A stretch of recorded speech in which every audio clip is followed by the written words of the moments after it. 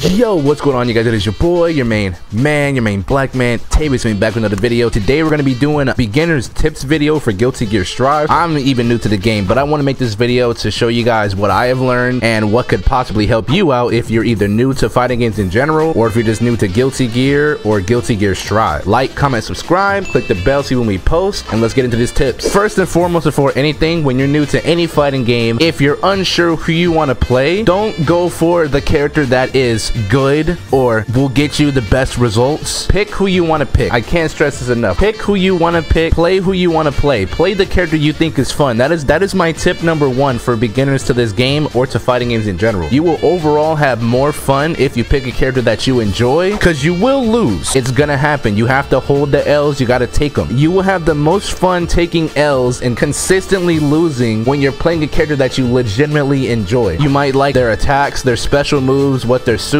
looks like, their design, you know, things like that. For example, if you like big buff dudes, pick Nagoto-Yuki or freaking Potemkin. And you know, you like grapplers, pick Potemkin. You like characters that just freaking throw their face at the screen and go dummy, pick Mei or pick Soul Bad Guy. And if you like charge characters, I have a mod on Leo right now. If you like charge characters, pick Leo White Fang.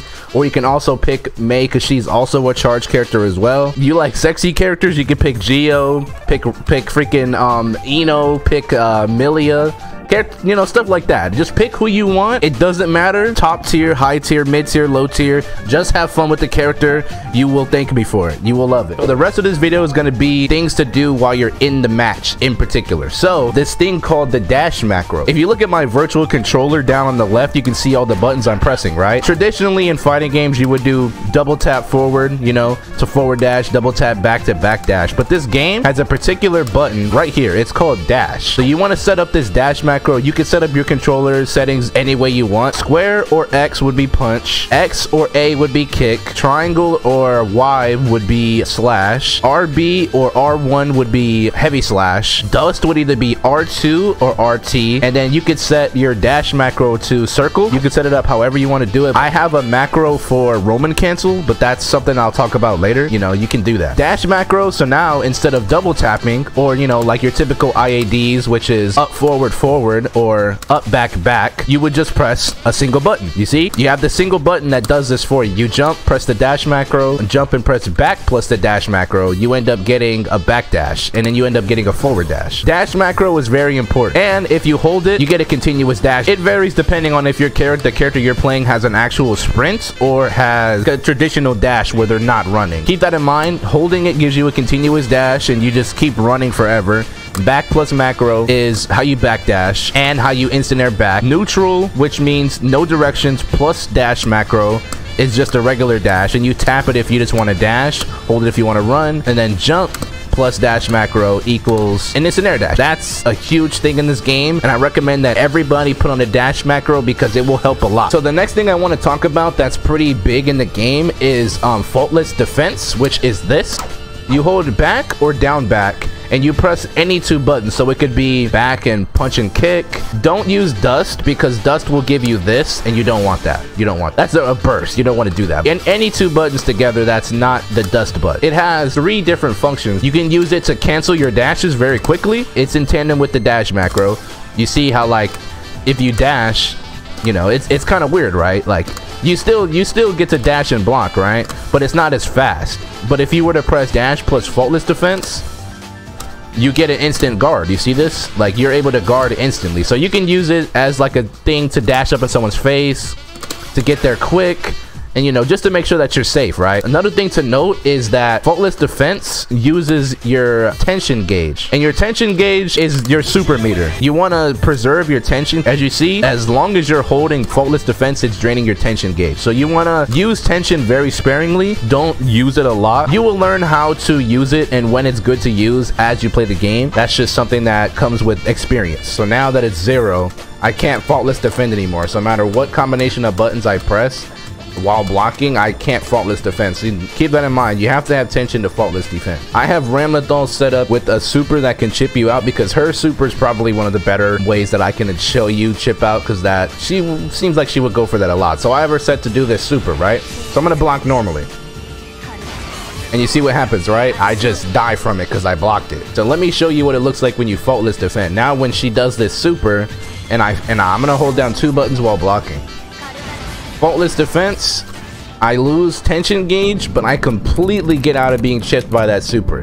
This is probably a situation that you'll probably run into more often than not. Always faultless defense when you see a super and you feel like you're in chip range to be killed on block. Alright, so now we're gonna move on. I'm not gonna talk in depth about this because Roman cancels are a thing that's kind of complicated, so I'm just gonna briefly talk about it. RC is any 3 buttons together. It doesn't matter what combination of the buttons you press. You just have to press 3 buttons all together and it gives you Roman cancel. Me, I have it set to 1 button. That's preference. Red RC can either be done on block to extend block strings to get more pressure on your opponents to possibly make them crack and you can get a hit, and on hit you would use it to extend your combos to get extra damage, carry them to the corner, get a wall break, things like that. So red RC, very good RC, probably one of the most important RCs, if not the most important. So now we're gonna move on to blue RC. It's kind of hard to explain it. It's kind of just an RC that you would do when you don't have someone on you. Say you're about to get anti-aired, for example,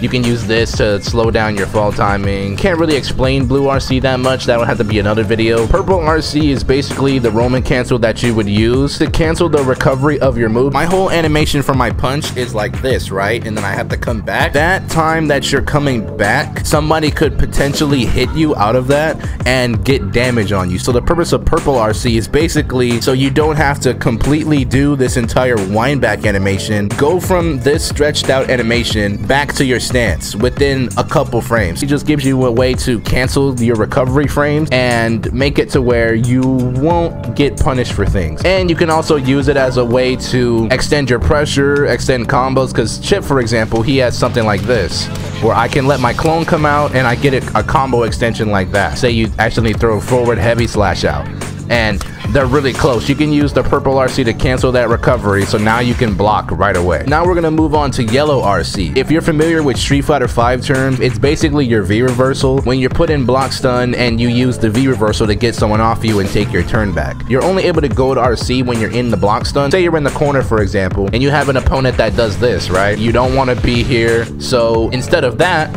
you just gold burst and now it's your turn. It's all the Roman cancel button. You just press any combination of 3 buttons together and it instantly gets your opponent off you. It's your turn to press a button afterwards, and if they try to press, they will get counter hit no matter how fast the button is because you're at that much of an advantage when it happens.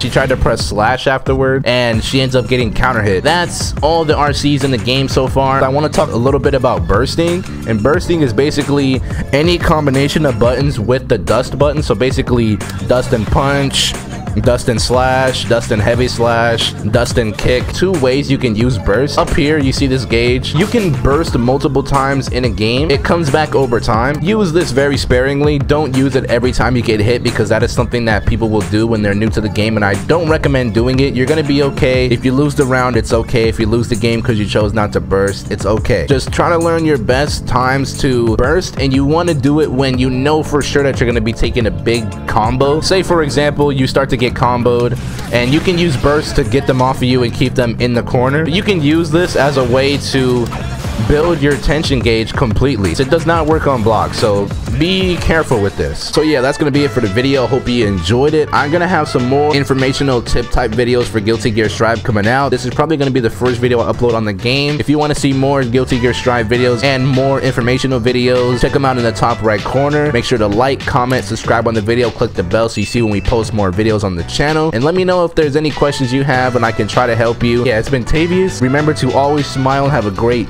day. I love you guys, and yeah guys, peace. I'll see you in the next video.